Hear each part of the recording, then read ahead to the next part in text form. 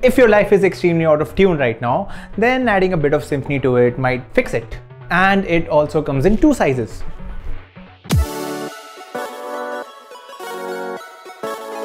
Hey everyone, Mukul here. So Antec sent me these two AIOs, and in this video I will do what I usually do when I have two different sized AIOs from the same brand. That is to compare the hell out of them. The 240mm AIO I got is in black color and the 360mm one is in white. Yep, pretty diverse. The material finish on both of these AIOs feels decent enough. And the white paint finish on the 360mm AIO felt pretty good too. The fins on the radiators of both of these AIOs had no weird bends on them and were pretty clean.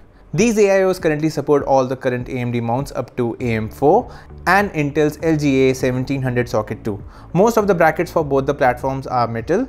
Only the LGA 1700 socket has a plastic backplate. All the brackets and mounts of the 240 and even 360mm AIO are black in color.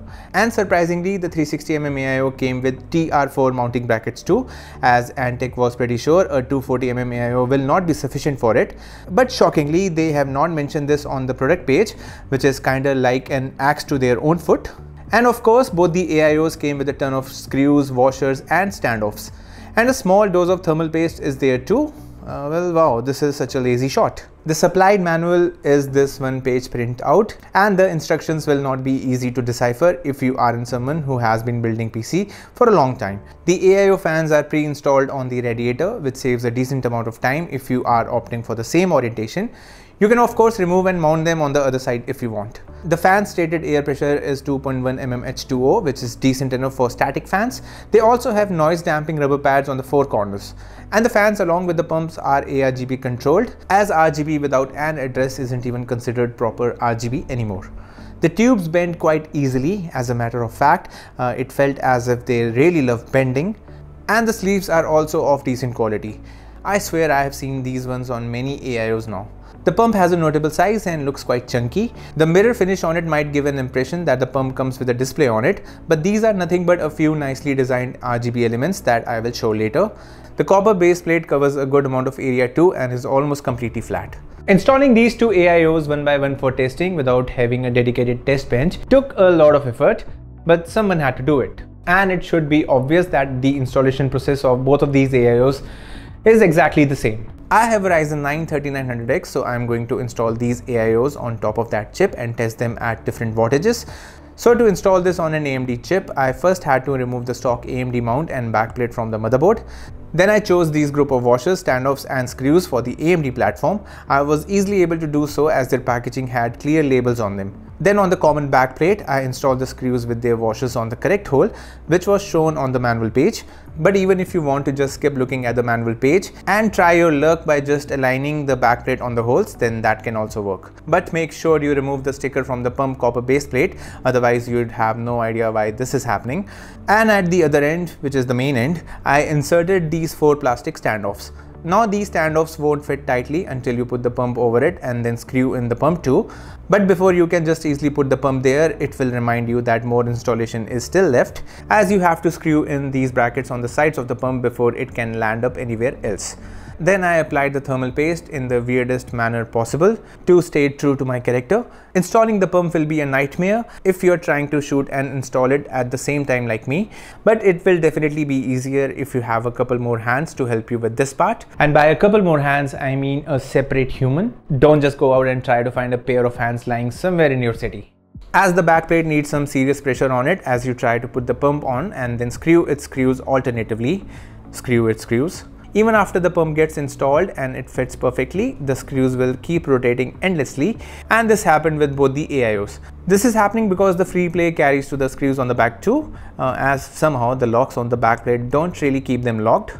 You had one job. But because the pump sat pretty nicely and wasn't loose at all, well, that kinda assured me that the installation is over. Almost. Then I simply installed the radiator on the top shelf of the case, and that made the fans face downwards so that they can throw the hot air outside from the top of the case. The fans connectors and headers were already daisy chained in both of the AIOs, so this will definitely help you save a few precious minutes. The SATA power connector that will power the pump will connect to the power connector from your power supply, and then the 3-pin power connector will go on the AIO pump header on your motherboard or the CPU fan header. I also daisy chained the ARGB connector from the pump to the fans and then connected that to the ARGB header on the motherboard. And the 3-pin power connector from the fans will go to any of the fan connectors on the motherboard. Yeah, you can go wild with it. Well, yeah, that was definitely some work. But yeah, the AIOs looked really gorgeous to me once completely installed. The pump design looks pretty nice and the RGB elements are ample bright.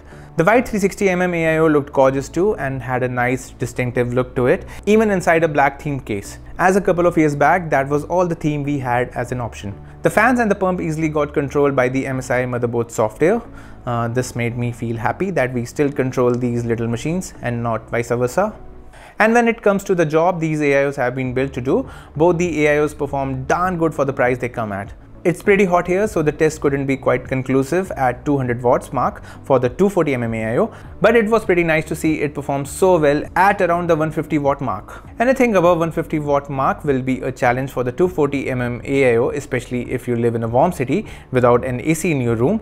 But this is where the 360mm AIO option looks more viable, which will be good for even chips that can produce heat around 175 watt mark. Also, it was pretty nice to see a good difference between these two different sized AIOs as compared to my experience when I compared the same sized AIOs by Thermaltake recently. Pushing the fan speed to 1600 RPM manually did improve the temperatures just slightly, but I am not sure why I had to do it manually. The motherboard should have kicked this itself. The fans of both of these AIOs don't produce noise, which is more than what I expected anyway.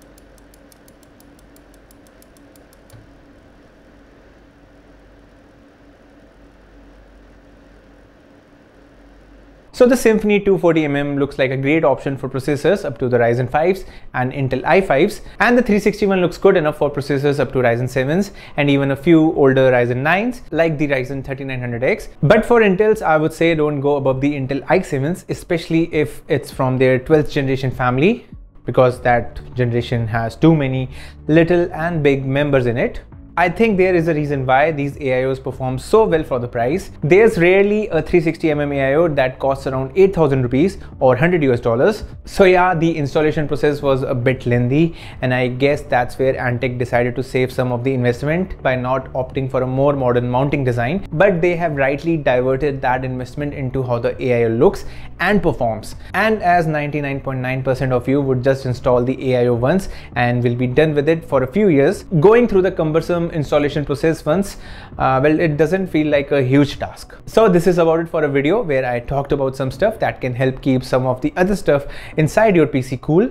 Also, if you end up buying any of these AIOs, then for that the affiliate links will be in the description below. You can also hop on to our Discord server for more chit chat on relevant content. So stay safe humans, Mewbot with another AIO couple out.